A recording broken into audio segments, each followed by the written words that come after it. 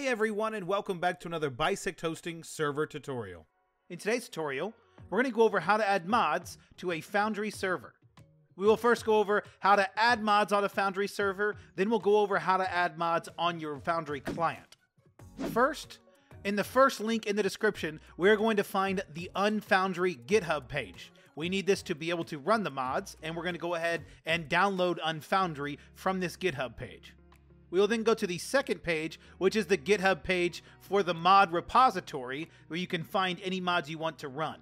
Make sure, if you're installing this for a server mod, that it is not a single player only mod, and you can find it by seeing the description of each mod. Once these are both downloaded, we can log into our BisectHosting Games panel and choose our Foundry server. Next, we're going to choose the Stop button to stop the server. We'll then go to the Files tab.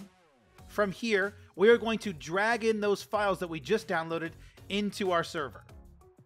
Once those are uploaded, we are going to unarchive them by right-clicking the .zip file and choosing Unarchive. We're going to do them for both of the files that we installed, but you have to do this for each mod that you want to install in the server. Once you've done so, you can go back to the Home tab, start your server, and you'll have installed mods on your Foundry server. We'll now go over how to add mods on your Foundry client. First, we're going to go to the first link in the description for the Unfoundry GitHub page, and we're going to download Unfoundry from here. We will next go to the second link in the description, which is the GitHub page for the mod repository, and here we're going to download any mod that we want to install on our client. Once downloaded, we're going to go to our Steam library, then we're going to right-click Foundry, hover Manage, and choose Browse Local Files.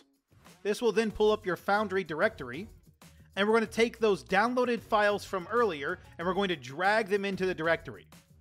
Once done so, we need to unzip all of the files that we dragged in here.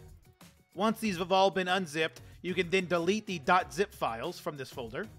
Once done so, you can then launch the game, and you will now be playing with mods on your Foundry client. If you have any questions, check out our knowledge base, BisectHosting.com/KB, or you can submit a support ticket on our website.